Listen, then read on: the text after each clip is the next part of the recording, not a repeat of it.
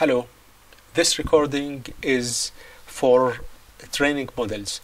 This subject was started in the class and I'm going to finish it in this recording.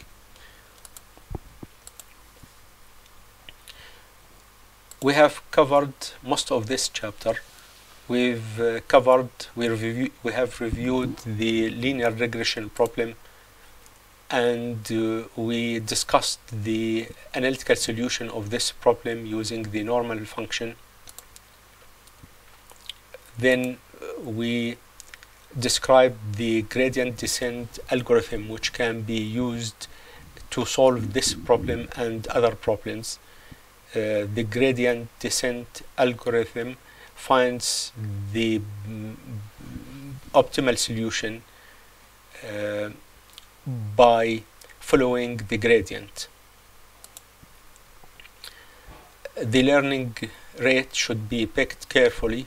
It should not be too small so that we do not take a long time to reach the solution, and it should not be too large, otherwise we will not converge to the solution.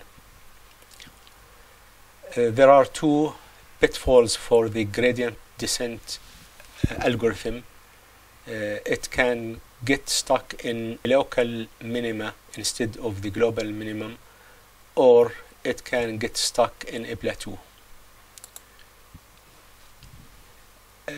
We need good feature scaling before using the gradient descent algorithm. In order to reach faster, the features should be normalized, not like this. The scale of one feature is larger than the scale of another feature. There are three main variants of the gradient descent algorithm. The batch gradient descent. In the batch gradient descent, in each step the entire training batch is used. In the stochastic gradient descent algorithm, it picks a random instance from the training set at every step, and the mini batch gradient descent algorithm computes the gradients on a small random sets of the training set. Now to the learning curves. The accuracy on the validation set generally increases as the training set size increases. In this example, here we have variable training set size, and this is the RMSE error, and we notice that as the training set size increases, the error on the validation set generally decreases. Lower is better. So usually when you increase the training set, you will get better validation error. But the overfitting decreases with larger training set. Here we have complete overfitting. The error is zero because the training set is very small. The model memorizes all the training set, and we get zero error. As the training set increases, the error increases sharply in the beginning, because the model now does not memorize the entire training set.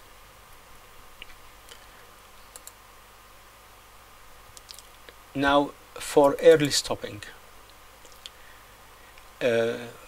Many machine learning algorithms are iterative.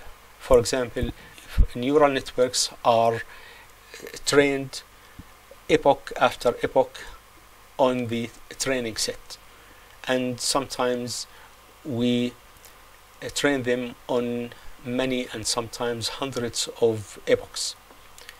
Generally, the error decreases or the accuracy increases with time, with epoch after epoch. In many cases, the training set decreases sharply, and sometimes the error can reach zero. Some large models, some large neural networks can remember all the training set and give zero error on the training set. For the validation set, the error decreases as training progresses until some point where it reaches the minimum. For us, this is the best model. After this epoch, after this point, further training improves the error on the training set, but there is overfitting and we don't get similar improvement on the validation set. We should stop training when the error on the validation set stops to improve or starts to increase. So stop training when the validation error reaches a minimum. Of course, in order to find this best model, we need to keep training and checking the accuracy. And after some time, if there is no improvement, then we stop training, and we should have saved the parameters of the best model. So we need to save the best model because we usually stop at this point, and we need to use the model parameters from this point. This is the end of this chapter.